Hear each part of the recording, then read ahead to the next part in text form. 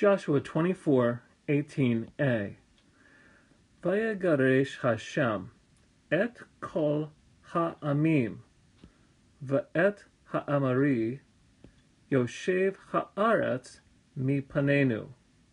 The people here continue in their response to Joshua, and they say in their testimony, the subject being the Lord, and he, that is, the Lord, drove out all the peoples and the Amorites living in the land from before us.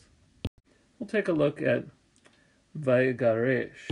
Now in this case, we have the root being Gimel, Resh, Shin, to drive out. And we have the Shva under the prefix pronoun. So this tells us we're looking at a PL, and it's Vav consecutive imperfect 3MS. And again, the Lord being the subject is spelled out. He drove out. Next, we'll focus on Yoshev. Yoshev, yes.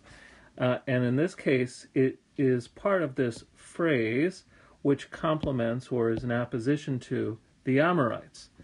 And so here we have Yoshev is from Yod, Shin, Beit, and we're looking here at the Kal participle, and it's masculine singular, because the Amorite being singular is a collective. The Amorite living. So we'll just use the gerund here. That is, for the participle, just put the ing ending on it. Living in the land from before us. So he drove them out.